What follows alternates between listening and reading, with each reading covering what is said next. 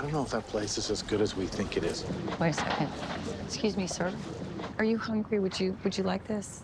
I'm waiting for a table. I'm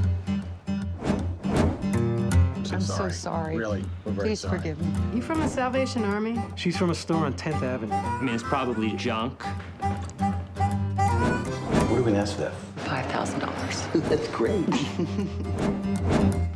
Where do you find your stuff? We buy from the children of dead people.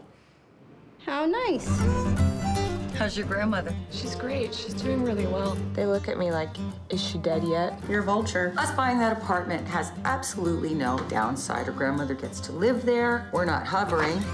Hi, Andra. You're gaining weight. Excuse me?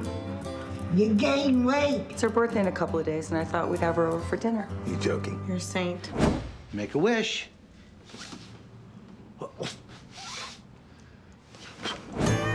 You were flirting with the sister. I have no idea why.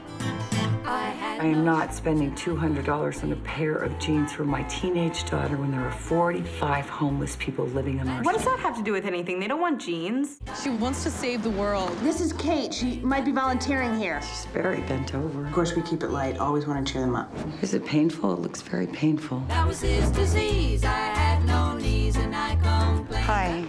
No way. Abby. I'm keeping this $20. Your guilt is warping you. Why isn't it warping you? Your guilt is warping me.